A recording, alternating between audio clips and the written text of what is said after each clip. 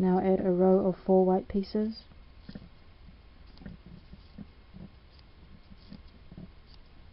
And then add grey pieces on the side. Add a yellow piece in the middle.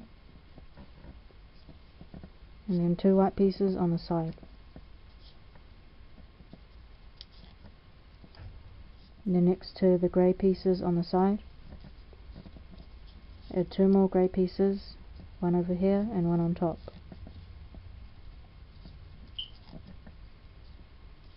Then add a row of 6 white pieces.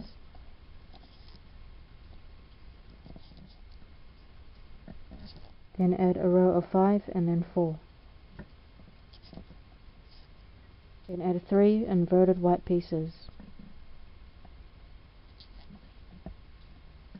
So not like that, but like that. Fill in the rest of the head with grey.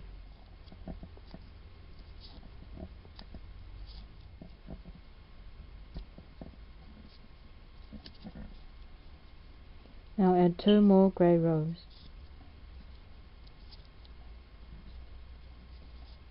After making 2 grey rows, find the middle of the face, so that's where the nose is. Take off this middle piece, then insert a black piece for Totoro's nose, and then on top of that add 2 grey pieces.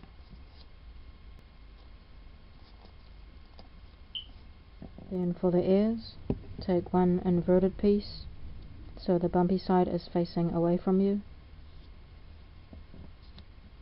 Put a normal piece on top of it so the bumpy side is facing you. Put 2 pieces on top of that using 1 pocket, and then on top of that add 1 more piece. Then count 3 pieces away from the nose. Then in between the 3rd and 4th piece, slot the ear on.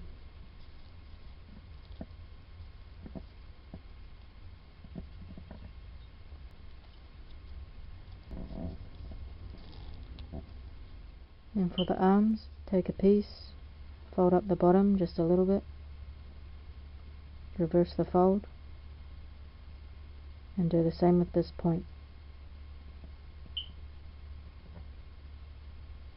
Then next to the grey pieces on the side of the stomach, insert the arm. And then for Hello Kitty's whiskers, take a grey piece, and then cut a triangle shape inside the triangle.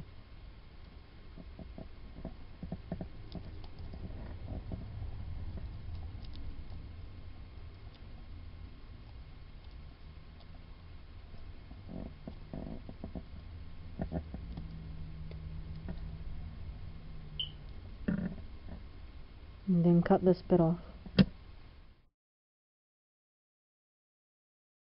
Then on top of the nose, count 2 white pieces, and then insert the whiskers in here.